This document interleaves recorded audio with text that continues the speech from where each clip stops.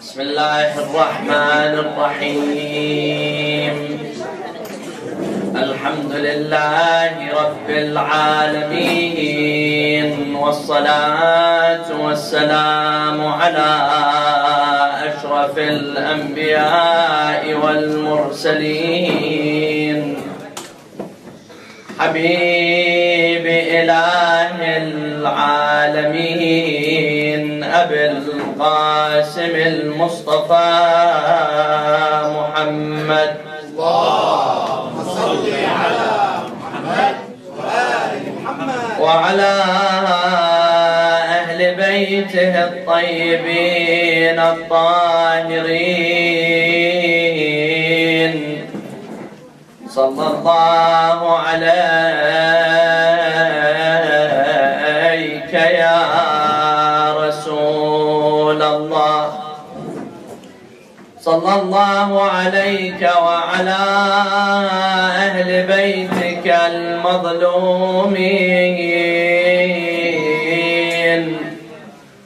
صلى الله عليك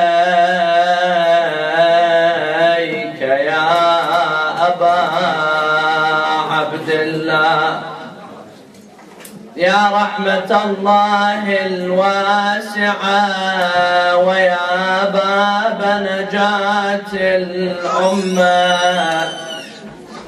يا ليتنا كنا معكم فنفوز فوزا عظيما.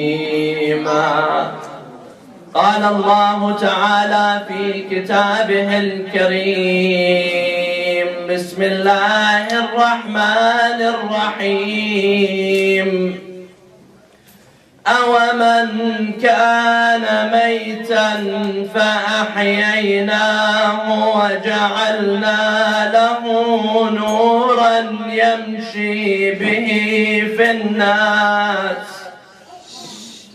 كمن مثله في الظلمات ليس بخارج منها كذلك زين للكافرين ما كانوا يعملون. صلوا على محمد وآل محمد. اللهم صل على محمد وآل محمد. Another salawat for the love of the Ahl al-Bayt alayhim as-salam. اللهم صل على محمد وآل محمد. Third salawat for the love of Aba Abdullah al-Hussein. اللهم صل على محمد وآل محمد. One of the greatest blessings of Allah subhanahu wa ta'ala upon the human being, what Allah gave the human being to make the human surpass all other creation and be above all other creation, is the power of the intellect that Allah subhanahu wa ta'ala gifted this human. The power of reason, the power to critically analyze and think and ponder. And with that, Allah subhanahu wa ta'ala further blessed. Karramna walaqad karramna bani Adam. Allah honored the human being by giving him the power to choose. The power to choose right from wrong. This is also one of the blessings of Allah subhanahu wa ta'ala upon us. Inna hadaynahu as-sabila imma shakiran wa imma kafura. Allah says, we have given you, we have shown you the way. Either you want to live a life of Imam al-Hussein, a life like Imam al-Hussein, or you can choose to live a life like the life of Yazid. There's no force. And this is what makes Iman very important. This is what gives value to faith. Otherwise, if I'm forced in believing, if I'm forced to pray, if I'm forced to do whatever I have to do, then what's the value of that faith? What's the value of that worship? If I'm forced to pray, then what's the value of that prayer? Allah, if He forced me to pray, if He forced me to become a Muslim, if He forced me to do everything that I'm supposed to do, then that means that faith has no value.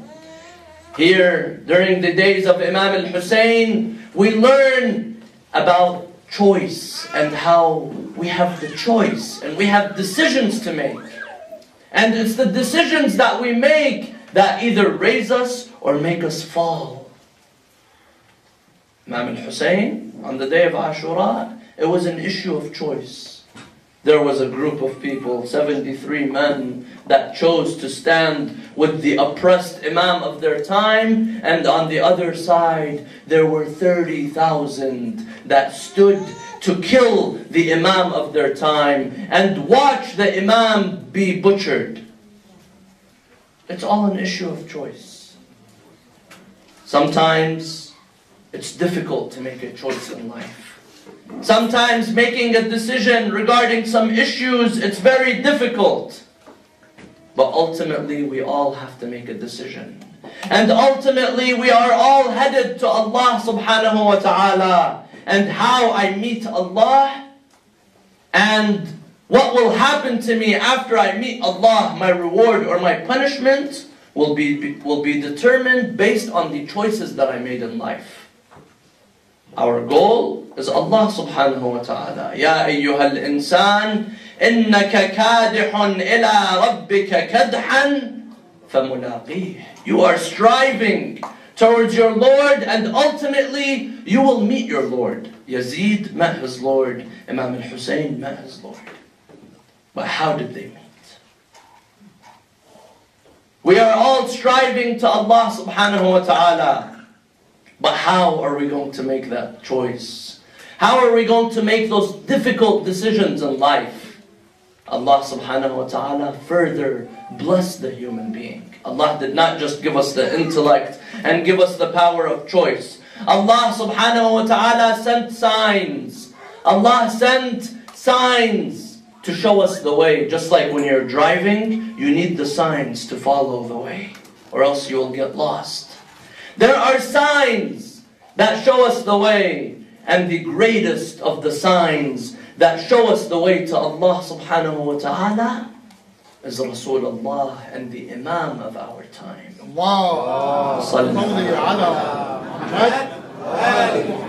And every time there is an Imam, there is a leader that connects us to Allah subhanahu wa ta'ala, that shows us and takes us to the path of Tawheed. And without that Imam, even the simplest of issues, even the concept of Tawheed, it will be shaky. Because the Imamah, there's a direct correlation between Imamah and Tawheed. There's a direct correlation between believing in Allah subhanahu wa ta'ala and following the Imam of our time. And following the Imam of any time. Following the Imam that Allah subhanahu wa ta'ala has appointed for us. This is why it is very necessary, in order for me to be on the right track, in order for me to reach Allah subhanahu wa ta'ala on the right path, I have to know the Imam of my time. I have to know the Imam that Allah subhanahu wa ta'ala has sent for me. Because if I do not know the Imam, then my faith will be shaky. Allah says in the Quran, Ya ayyuhalladhina amanu, ati'u Allah wa ati'u al-Rasul wa ulil amri minkum. The same order that tells me to obey Allah, it tells me to obey the Prophet. And the same order that tells me to obey the Prophet tells me to appoint the ulil amr, the leader that Allah subhanahu wa ta'ala has appointed for me. Therefore, the Imam is connected with Allah subhanahu wa ta'ala. The Imam is connected with Tawheed. And if I do not follow the Imam that Allah appointed for me, there's going to be a problem with my Tawheed. And this is why we see numerous traditions. We see numerous narrations of Ahl al-Bayt alayhim as-salam. And Imam al-Baqir alayhi as-salam. This is a hadith narrated by Jabir ibn Abdullah al-Ansari, the Sahabi of Rasulullah sallallahu alayhi wa alih. He says, إنما يعرف الله عز وجل, the only one that knows Allah, ويعبده, the one who knows Allah, the one who has reached the level of ma'rifah, and the one who worships Allah the way Allah orders him to worship him is the one من عرف الله وعرف إمامه من أهل البيت, the one who knows Allah and knows the Imam from the Ahl al-Bayt alayhim salam. And then he says, وَمَنْ لَا يَعْرِفِ اللَّهِ عَزَّ وَجَلَّ وَلَا يَعْرِفِ الْإِمَامِ مِنَّا أَهْلَ الْبَيْتِ فَإِنَّمَا يَعْرِفْ وَيَعْبُدْ غَيْرَ اللَّهِ. And then he says, and the one who does not know Allah and does not follow the rightful Imam that Allah subhanahu wa ta'ala has appointed for him, this person is worshipping other than Allah subhanahu wa ta'ala. In another hadith by Imam al-Baqir alayhi salam, he says, يقول الله تبارك وتعالى أَوَمَنْ كَانَ مَيْتًا فَأَحْيَيْنَاهُ وَجَعَلْنَا لَهُ نُورًا يَمْشِي بِهِ فِي النَّاسِ. Someone is dead, Allah gives him life. And Allah gives him a light so that he can see clearly. And then Allah says, there's another person, كَمَنْ مَثَلُهُ فِي الظُّلُمَاتِ لَيْسَ بِخَارِجٍ مِنْهَا. And then there's another person who's living in darkness. He cannot see his way. Imagine walking without light. Imagine trying to find directions. Imagine trying to navigate without seeing. How difficult will that be? You will be walking in the dhulumat, walking in the darknesses. لَيْسَ بِخَارِجٍ مِنْهَا. And never will he leave from that darkness.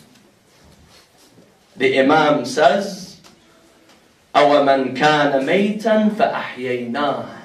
The one who is dead is the one who is ignorant. The one who does not know the leader that brings him to Allah subhanahu wa ta'ala. وَجَعَلْنَا لَهُ نُورًا يَمْشِي بِهِ فِي النَّاسِ. We gave him a light so that he can walk, so that he can see clearly. He says this is the Imam of the Ahl al-Bayt alayhim salam. This is the prophets that Allah sent. This is the Imam that Allah appointed. He is the one who shows us the path. He is the one who shows us the way. And of course, this is not something very strange. We see narrations that all Muslims accept. Rasulullah sallallahu alayhi wa alihi, he says in a hadith, من مات ولم يعرف إمام زمانه مات ميتة جاهلية. He who dies without knowing the Imam of his time dies the death of the pagans. Meaning that every time there's an Imam. And everyone has to know the Imam of their time, or else their faith, there's going to be a problem with their faith. Now my dear brothers and sisters, do we know the Imams of our time? In order to reach Allah, we are supposed to know the Imams. Do I know the Imams? Do I know the life of the Imam? Do I have ma'rifah of Rasulullah? Do I have true ma'rifah of Amir al-Mu'mineen? Do I know Imam Hussein alayhi salam? Many of us, we only know Imam Hussein the last few days of his life. The last day of his life. That's all we know about Imam Hussein. We don't know anything else about the Imam. And we know a few stories when he was a child with Rasulullah sallallahu alayhi wa sallam. Imam Hussein's imamah, it lasted for 10 years. What do we know? What roles did the Imam have? And this is a very important issue, because if I do not know the Imam, then it will be very difficult for me to reach Allah subhanahu wa ta'ala. We have to strengthen our ma'rifah, know the Imams, know our leaders, know that our leaders that Allah subhanahu wa ta'ala appointed for us, because they are the path that bring us to Allah subhanahu wa ta'ala. There are some people, they don't know. They are very confused about the Imams of their time, about the Imams that Allah subhanahu wa ta'ala has appointed for them. Or We only know a few stories and we confine the Imam to those few stories. There are some people, you ask them, tell me about Ali ibn Abi Talib. The only thing they know is that he was a brave man. Is this all Amir al-Mu'mineen was? Are we just going to confine him to a soldier? This man who was Medina to ilm, he was the door of the city of knowledge of Rasulullah sallallahu alayhi wa alayhi. Are we just going to confine him to one or two stories that we know about the Imam? Or for example, you see some people, they say, Imam al-Hasan, he was a peaceful Imam. He was an Imam that did not want to cause bloodshed. But Imam al-Hussein, on the other hand, he was a revolutionary Imam. Is this a true ma'rifah of the Imam? No. The Imams, we believe that they all were sent by Allah subhanahu wa ta'ala. And they had a mission that Allah subhanahu wa ta'ala gave them. And Allah says in the Quran, وَجَعَلْنَاهُمْ أَئِمَّةً يَهْدُونَ بِأَمْرِنَا وَأَوْحَيْنَا إِلَيْهِمْ فعل الخيرات وإيقام الصلاة وإيتاء الزكاة وكانوا لنا عابدين. Allah gave them a role and we confined them to a few roles. Where's the true ma'rifah? Imam al-Hussein alayhi salam, he had very important roles while he had his imamah during those 10 years. Today I want to mention a few of those roles.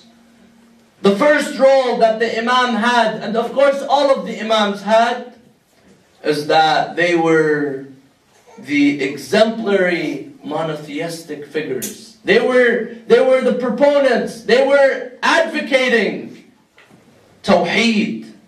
And this was the mission of Rasulullah, and this was the mission of all of the prophets that Allah sent, and this was also the mission of the Imams. They called for Tawheed. At times where people were confused about Allah subhanahu wa ta'ala, you see that it was the Imam who stood forth to clear up the confusion that there was in the people's minds.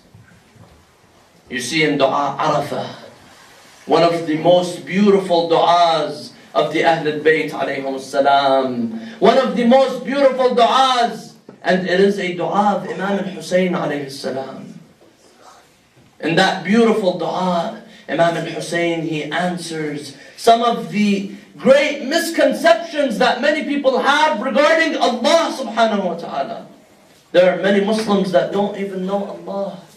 There are many Muslims that worship a God that they have created in their own minds. And we will come to it later on in the speech. Imam al-Hussein alayhi salam, he answers this. You look at the Imams of the Ahlul Bayt, look at Dua Kumail. You won't find Tawheed like the Tawheed of Amir al-Mu'mineen in Dua Kumail. You won't find devotion and worship. Today some people, they go to Sufis and they go to others to try to find some type of spirituality. You don't need to go far. Go and open the book of the Mafatih al-Jinan. Go and recite Dua Kumail. Recite Dua Arafah of Imam al-Hussein alayhi salam, where he starts off speaking to Allah subhanahu wa ta'ala, acknowledging who his Lord is, acknowledging who he is worshipping. Alhamdulillah alladhi laysa liqada'ihi dafi' wala li'ata'ihi mani' wala kasun'ihi sun'u sani' wa huwa al-jawadu al-wasi' fatara ajnas al-bada'i'. Beautiful words. The Imam describes Allah subhanahu wa ta'ala and the blessings of Allah. And then the Imam, he goes and speaks about the physical body of the human being. He says, oh Allah, you created me. You created me. I had bones. These delicate bones, you were the ones who created. And then you placed flesh on those bones. And then you put skin on that to protect me from the heat and the cold weather. The Imam goes very deep describing the creation of Allah subhanahu wa ta'ala. And then the Imam, he answers one of the most important questions that anyone can have in this life. And this is a question that many people have. Prove to me that Allah exists. Where's the proof for Allah subhanahu wa ta'ala? This is a question that many people ask. I need to see proof. I need to see a sign that Allah subhanahu wa ta'ala exists. The Imam, he answers this in a very beautiful way. He says, كيف يستدل عليك بما هو في وجوده مفتقر إليك. How can you bring something that's a proof to prove the existence of Allah when that thing in its essence is questioned? Everything that we see, it has a beginning and it has an end. And when something has a beginning and it has an end, that means it is contingent. And Allah subhanahu wa ta'ala is the absolute. Allah is wajib al-wujud. Allah was there when nothing else was there. So how can I use something to prove Allah subhanahu wa ta'ala? Allah, He is the proof. He is the absolute. أَيَكُونُ لِغَيْرِكَ مِنَ الظُّهُورِ مَا لَيْسَ لَكَ. Is there something else that is more visible than you, O Allah subhanahu wa ta'ala? Is there something that stands on its own where I need to use it to prove the existence of Allah subhanahu wa ta'ala? If I want to say the sun proves Allah's existence, the sun, there was a time that it was not there, and there's a time that it's not going to be there.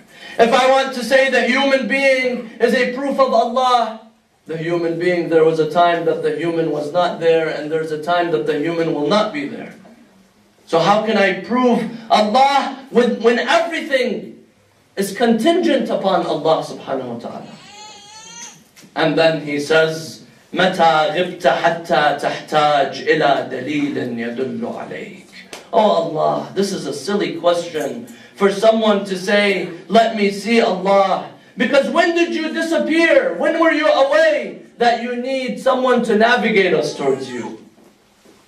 And then he says, وَمَتَى بَعُدْتَ حَتَّى تَكُونُ الْآثَارِ هِيَ الَّتِي تُوصِلُ إِلَيْكَ. When did you go far that we have to look for traces to bring us towards you? عَمِيَتْ عَيْنٌ لَا تَرَاكَ عَلَيْهَا رَقِيبًا وَخَسِرَتْ صَفْقَةُ عَبْدٍ لَمْ تَجْعَلْ لَهُ مِنْ حُبِّكَ نَصِيبًا.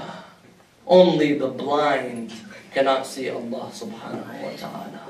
Because Allah, although He is not seen through the senses, the heart sees Allah subhanahu wa ta'ala. It is the heart that sees Allah. And this is what the Imams of the Ahlul Bayt taught us. We study the lives of the Imams, we see that they invited people towards Tawheed. They called people to worship Allah subhanahu wa ta'ala. In another event, the hadith says, خرج الحسين بن علي على أصحابه فقال أيها الناس إن الله جل ذكره ما خلق العباد إلا ليعرفوه. Allah subhanahu wa ta'ala created the human being for what? So that they know Allah subhanahu wa ta'ala. So that they can reach the ma'rifah of Allah. Because when they know Allah, فَإِذَا عَرَفُوهُ عَبَدُوهُ. If they know who their Lord is, then they will worship Allah subhanahu wa ta'ala. Just like Amir al-Mu'mineen Ali ibn Abi Talib, he says, there's three types of worshippers. There is one who is the worship of the slave. This person is afraid of Allah, so he worships Allah. And then there's another person who is like the worship of the merchant. This person, he hears about heaven, he hears about the paradise, he worships Allah, so Allah gives him paradise. And then he says, and there's a group of people who have reached the ma'rifah of Allah. They know Allah. And when they know Allah is deserving to be worshipped. Allah ahlun lil-ibadah. Allah is deserving to be worshipped. Because He is my creator. He is my provider. To Him I will return. Therefore, there is nothing wrong with humiliating ourselves and humbling ourselves to Allah subhanahu wa ta'ala. But yes, there is something wrong when I humiliate myself and humble myself to others. But not to Allah subhanahu wa ta'ala. And then he says, فَإِذَا عَبَدُوهُ, once people begin to worship Allah, اسْتَغْنَوْا بِعِبَادَتِهِ عَنْ عِبَادَةِ مَا سُوَاهُ. Once they worship Allah, then they will become liberated. Then they will become free. Because if I'm not worshipping Allah, then I'm going to be worshipping shaitan. And there's no other answer. If we are not worshipping Allah, then we are on the path of shaitan. Because there's only one path. There's only one haqq. And everything else is batil. Some people say, no, I don't worship anything. I don't worship a religion.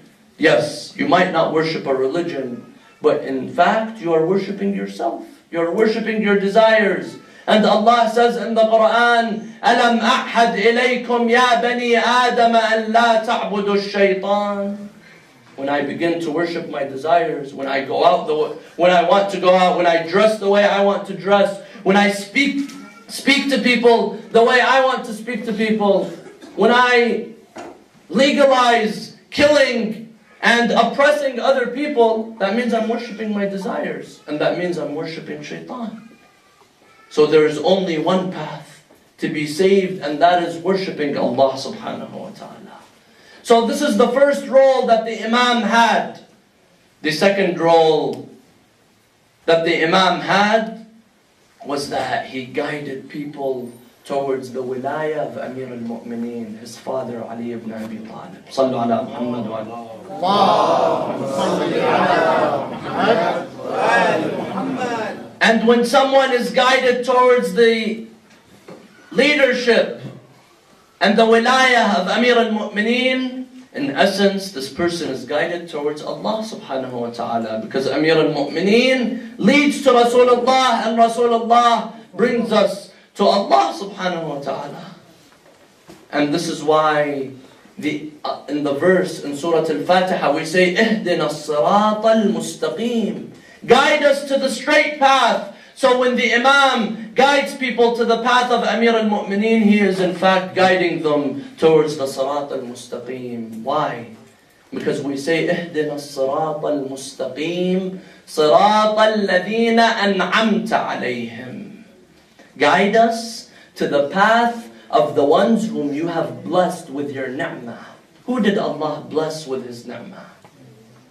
Allah blessed with His ni'mah in the verse in the Quran, الْيَوْمَ أَكْمَلْتُ لَكُمْ دِينَكُمْ وَأَتْمَمْتُ عَلَيْكُمْ نِعْمَتِي وَرَضِيتُ لَكُمُ الْإِسْلَامَ دِينًا. The day the ni'mah was complete upon the Muslims, and the day the religion of Islam was complete was when?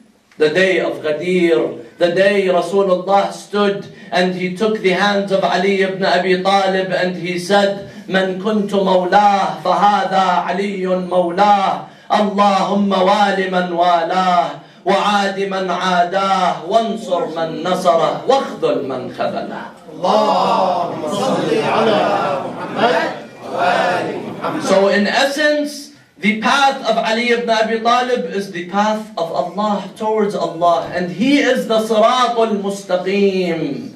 وَإِنَّ هَذَا صِرَاطِي مُسْتَقِيمًا فَاتَّبِعُوهُ وَلَا تَتَّبِعُوا السُّبُلَ. Allah says, there is one Sirat al-Mustaqim, there is one straight path. Follow that straight path and do not follow the other roads. وَلَا تَتَّبِعُوا السُّبُلَ فَتَفَرَّقَ بِكُمْ. The other roads, they will mislead you. There is one Sirat that brings you towards Allah subhanahu wa ta'ala.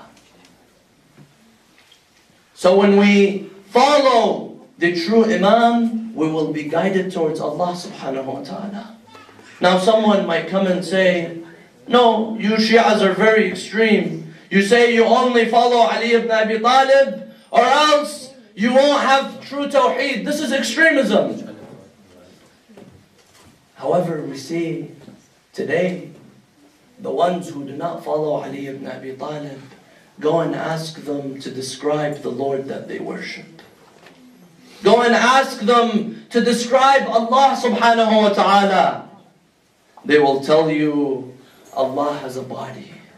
They will tell you using verses of the Quran, وُجُوهٌ يَوْمَئِذٍ نَاظِرَةٌ إِلَىٰ رَبِّهَا نَاظِرَةٌ. Today there's a big group of Muslims that say on the Day of Judgment, there is going to be a group of people, the people of paradise, they will be able to see the face of Allah subhanahu wa ta'ala. Because Allah says, وُجُوهٌ يَوْمَئِذٍ نَاظِرَةٌ إِلَىٰ رَبِّهَا نَاظِرَةٌ, taking the literal meaning of the Quran. And there's a hadith, I was reading it today, it says that, a fabricated hadith of course, we do not accept, that one day there was a full moon. Rasulullah was looking at the moon, and then he told the Muslims, you will look at the face of Allah in paradise on the Day of Judgment. Imam Sadiq alayhi salam, he was asked about this.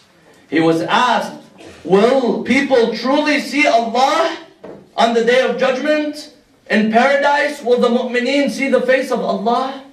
The Imam, he said, it is very sad that someone lives on the land of Allah and he eats from the food that Allah has given him, and he drinks from the water that Allah has given him, and everything that he has is from Allah, yet he does not know the Lord that he worships. Allah says in another verse, لَيْسَ كَمِثْلِهِ شَيْءٍ. There is nothing that resembles Allah.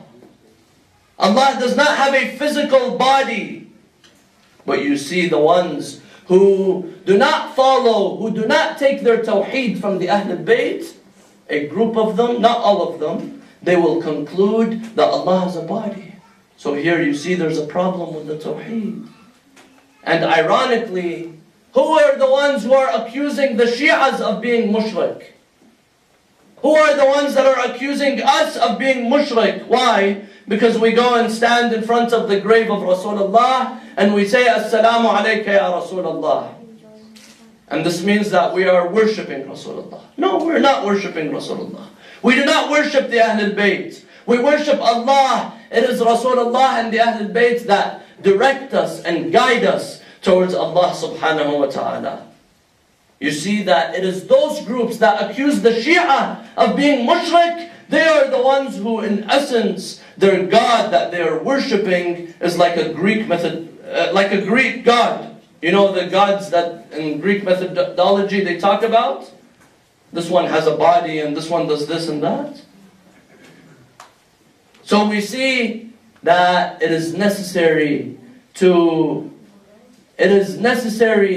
know the Imam of our time, because the Imam connects us with Allah subhanahu wa ta'ala. And because of that, Imam Hussein alayhi salam, he would guide people towards the path of Amir al-Mu'mineen. He would tell people to follow Amir al-Mu'mineen. In a time where Ali ibn Abi Talib was cursed on the Mambar. You see this Mambar? There were scholars. There were people that used to stand for the Jum'ah prayer. And this was legislated by Muawiyah until the time of Umar ibn Abdul Aziz. So it took on for many years, 80 years. The Khatib, he would stand on the Mambar. In order for his Salat al-Jum'ah to be complete, he would curse Ali ibn Abi Talib. What does Imam al-Hussein do? During that time, he stands and he praises Ali ibn Abi Talib. Because this is what Rasulullah sallallahu alayhi wa did. And Rasulullah, he said, ذِكْرُ عَلِيٍّ عِبَادَةً. Mentioning the merits of Ali ibn Abi Talib is a form of worship. Why? Because when you mention the merits of Ali ibn Abi Talib, you're not going to follow the enemies of Ali ibn Abi Talib. And you're not going to follow the group of people that killed the Ahlul Bayt. And today they're causing bloodshed. Those are the enemies of Ali ibn Abi Talib. Go and read, go and do as much research as you want. You won't find someone who loves Ali ibn Abi Talib, who considers himself a follower of Ali ibn Abi Talib, that goes and kills innocent people, that goes and shoots innocent people in a masjid, in a Husayniyah, people that are worshipping, people that have not done anything wrong, he goes and he kills them. Where do you find these people? Where do you find these people? Like Daesh, like Al-Qaeda, like Taliban. Where do these people come from? Are these the followers of Ali ibn Abi Talib? Are these the ones that cry for Imam al-Hussein alayhi salam? No, these are the enemies of the Ahlul Bayt. So this is why dhikru Ali and ibadah, because when you mention the merits of Ali ibn Abi Talib, you're not going to become a terrorist. And of course, I'm not saying all of the people who do not mention Ali ibn Abi Talib go and become terrorists. Please do not misunderstand me. But the group of people that have hatred towards Ali ibn Abi Talib, yes, they do become terrorists. The Nawasib, the ones that hate and have hatred towards the Ahlul Bayt alayhim salam. So this is why Imam Hussein alayhi salam, he mentioned the merits of Amir al-Mu'mineen. And one thing that he did was that he named all of his sons Ali. And all of his daughters, he named them Fatima. And there is a saying that Ali ibn Abi Talib said, if I had 1,000 sons, I would have named them Ali.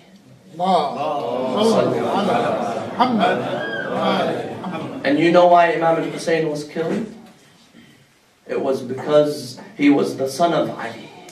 On the day of Ashura, Imam Hussein, he told them, have I oppressed you? Have I done anything to hurt you? Have I stolen from you? What have I done to you? Why are you all fighting me? Why do you all want to kill me? They told him, نَقْتُلُكَ بُغْضًا لِأَبِيكَ. We kill you because of our hatred towards your father, Ali ibn Abi Talib. And until today, you see their sons and their lineage, where they have hatred towards Amir al-Mu'mineen and the followers of Amir al-Mu'mineen. Another role that Imam al-Hussein had was that he exposed Muawiyah. He exposed Muawiyah and he let the world know who Muawiyah was. He says, Wallah inni la a'rifu fitnatan. He sends a letter to Muawiyah. He tells him, Wallah inni la a'rifu fitnatan amarru ala al-ummah min wilayatika ala ummati Rasulillah. I don't know any conspiracy, any disaster that has fallen upon the ummah of Rasulullah like that, where a man like Muawiyah takes power and he leads the ummah of Rasulullah sallallahu alayhi wa sallam. Muawiyah, he killed tens of the Sahaba, hundreds of the Sahaba. In the battle of Siffin, thousands of Muslims were killed. Many of them were Sahaba. It was a battle that was waged by Muawiyah. He killed some of the noblest companions of Rasulullah sallallahu alayhi wa sallam. And then today we, the Shi'as, are accused of attacking the Sahaba. Go and look at what Muawiyah did. He killed some of the most important Sahaba. This was one of the roles of Imam al-Hussein alayhi salam. And another role, and finally, Imam al-Hussein alayhi salam taught people spirituality. He brought spirituality to people. And this was, of course, all of the Imams. But you see the beautiful du'as of the Imam, the beautiful munajat of the Imam. They say that on the day of Ashura, Imam al-Hussein alayhi salam, as the wounds were getting thicker and thicker on his body, it did not bring him away. It did not distract him from remembering Allah subhanahu wa ta'ala. His face was glowing, they say. A few men, they came to kill Imam al-Hussein. After he had fallen, they came to kill him. They saw that his tongue was moving. His body cannot move. His body is broken. His body is filled with wounds.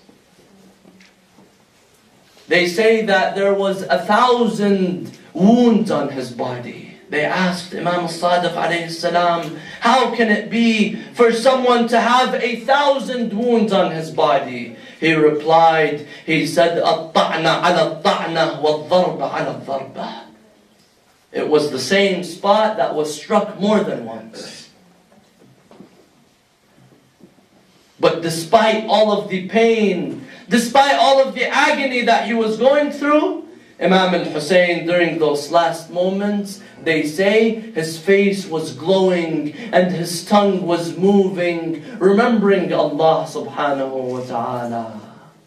After he fell from his horse, the narrators, they said, we heard him reciting, Ilahi taraktu al-khalqa turran fi hawaka wa aytamtu al-'iyal likay araka فلو قطعتني بالسيف إربا لما حن الفؤاد إلى سواك إلهي رضا بقضائك صبرا على بلائك لا معبود سواك أغثني يا غياث المستغيثين.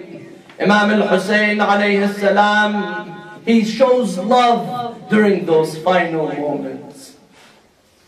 He teaches people how to connect to Allah and have spirituality even in the most difficult moments. And in one other dua of Imam al-Hussein, the dua of Arafah, he says a very beautiful statement. He says, Ilahi taraddudi fil athar yujibu bu'da al-mazar fajma'ni alayka bi khidmatin tusiluni ilayk. He says, oh Allah, there are many distractions that bring us away from you. When I start to think about something to prove your existence, this is in fact a distraction. Let me do something. فَاجْمَعْنِي عَلَيْكَ بِخِدْمَةٍ تُوصِلُنِي إِلَيْكَ. Let me do something so that I can serve you in the best way possible. Let me do something so that I can reach you in the best form possible. Allah subhanahu wa ta'ala answered the dua of Imam al-Hussein by granting him the shahada on the day of Ashura. And this was the ultimate sacrifice. This was the best form of worship, the best form of ibadah, and the best way to reach Allah subhanahu wa ta'ala. On a night like this, we remember how Imam al-Hussein departed from Medina, the city of Rasulullah sallallahu alayhi wa alihi. After news came that Imam al-Hussein, after news came that Yazid had took power, he ordered for the Khalif, or the Wali, for the governor in Medina to take bay'ah from Imam al-Hussein alayhi salam.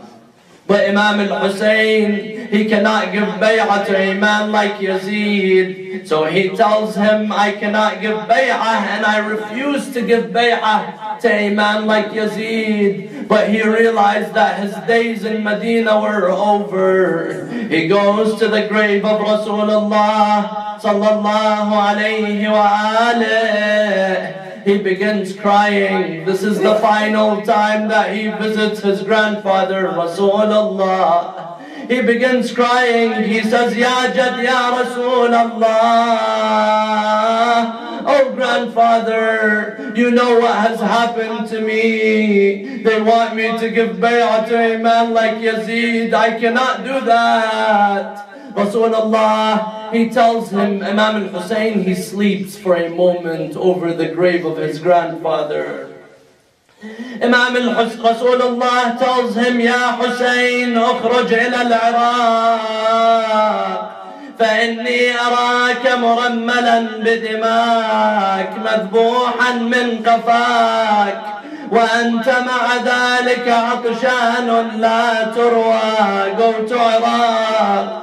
For I see that you will be butchered in the land of Karbala. However, Ya Hussein, إن لك عند الله مقاما لا تناله إلا بالشهادة. You have a position in the eyes of Allah that you will not reach that position except through martyrdom.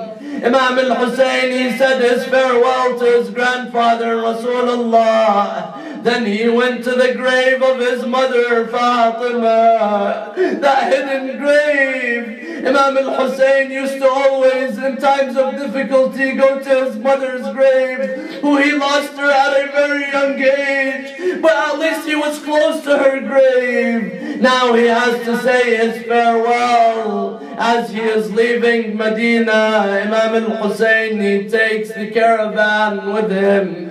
This was one day when Imam Hussein left Medina. All of the men, the women, they were all together. However, there was another day when a caravan came back to Medina without Imam al-Hussein, without Abu al-Fadl al-Abbas, without Ali al-Akbar, without al-Qasim, even without the 6-month-old child of Imam al-Hussein alayhi salam. Where Bishr ibn Hadlam, he enters Medina and he begins mourning Aba Abdullah. Ya ahla Yathrib la muqama lakum biha, qutila al-Husayn fadmu'i midraru. الجسم منه بكربلاء مضرج والرأس منه على الغنات يدار. لا حول ولا قوة إلا بالله العلي العظيم. إنا لله وإنا إليه راجعون.